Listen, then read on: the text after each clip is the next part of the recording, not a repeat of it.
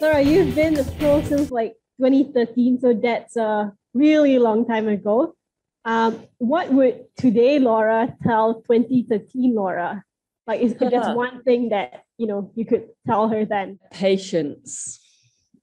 Patience, I think. Yeah. And also just, and it's so much easier said than done. But again, that whole just put your head down and follow the process. Just put your head down and do the training and put the work in, and don't search for the justification and don't search for the results.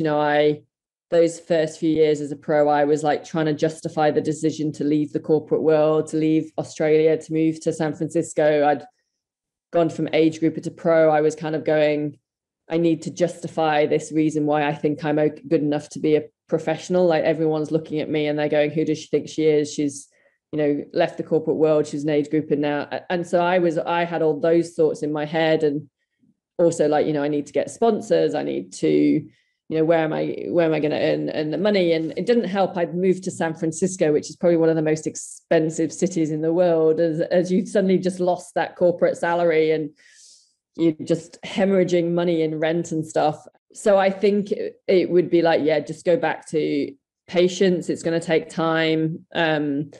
Put your head down, enjoy the process, and I know it's a cliche, but enjoy that journey and that opportunity that you're on, and have that confidence and belief that the results will happen. But again, I go back to, it wasn't necessarily about the results, was it? It was about being the best athlete I could be. So like trying to remember that in the process. Okay. Yeah, I think that's a really good answer. Like, a lot of us, well, I mean, in the current day and age, we don't have patience for much things, I guess.